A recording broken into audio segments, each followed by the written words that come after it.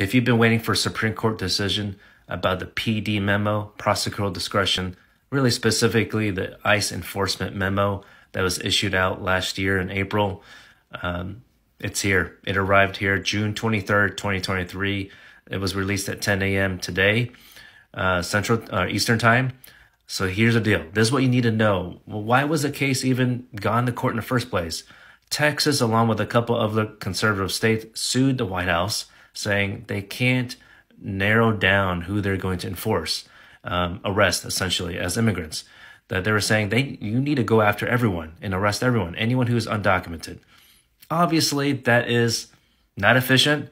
And, ultimately in court, the legal issue is who has standing to challenge a federal policy like this.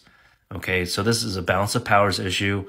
And fortunately, the Supreme Court ruled in favor 8-1 to say states don't have standing when it's going to challenge this specific type of policy, this enforcement memo. Okay, so it's not saying that states can't try to challenge for other federal policies, but this one specifically, they didn't win.